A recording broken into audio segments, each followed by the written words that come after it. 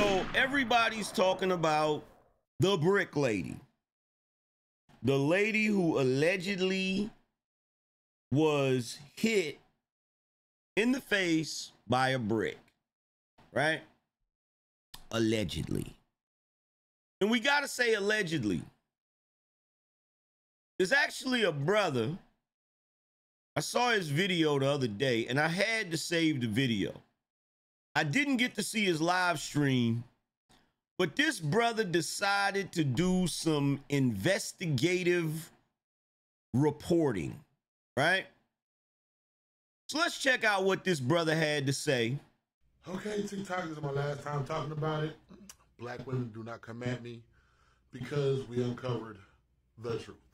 Let me pitch myself down to a little guy. If y'all was on our live last night, y'all would have saw the investigation we did, the surveillance we did, the phone calls we made, the people we talked to, only to discover this was all a hoax. Now, her injuries were real. We still don't know how she got the injuries, but according to her, it was the brick. But, excuse me, after contacting the police, the internet contacted the police has no report of the incident. After the venue owner, right there where it happened, checked all of his surveillance cameras, he alleges nothing like this ever happened, that she just came out of nowhere with all these accusations. The guys that were standing around in this video says they never saw the incident. They just heard her screaming and yelling and yapping, and they called the police. She was out there acting crazy and ridiculous, and they just said they left when the police got there. But they never saw anybody hit her with the brick. So long story short, this woman does a lot for views, likes, and GoFundMes. Go look at her GoFundMe history. Go look at her viral history. She does whatever she can to get viral.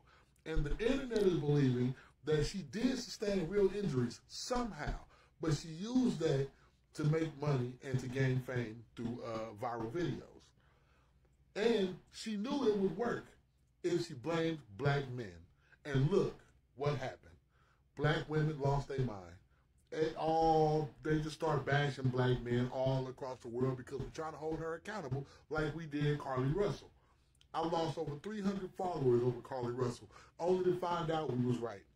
I lost over 200 followers because of this woman, only to find out we was right. So please stop coming at me with the craziness and know the facts. The facts is this was a hoax for viral views and the $32,000 that she's already raised on her GoFundMe, which she's done before. Thank you, gratitudes, and sorry about whatever happened. Nobody should be hit with any type of objects. Should not be violent in any way. Should be a peaceful coming of life. And find a different way to make money, baby girl. Find a different way to make money. It's women like her and Carly Russell that make it bad for real women, real black women, to get the necessary attention they need when they really have a real situation. Because these type of women want to play games with our lives because we are invested in finding justice for these people where there's no justice actually needed. It's all a hoax. Now, let's address another part of this conversation that we definitely need to address. A lot of people ain't gonna like it, but I really don't care. Let's address the fact that this is a Somalian woman, and the men that were innocent bystanders that she said stood around and did nothing were Somalian men. So my question is this: what the hell do American black men have to do with Somalian men? And what the hell do American black men have to do with protecting Somalian women? I mean, last time I checked, y'all's culture was so much better than ours. Last time I checked, the men in y'all's culture were so much better than ours. So why isn't the internet on fire talking about how these Somalian men stood around and did nothing while a Somalian woman was attacked? Why the hell are American black men getting the blame for this bullshit?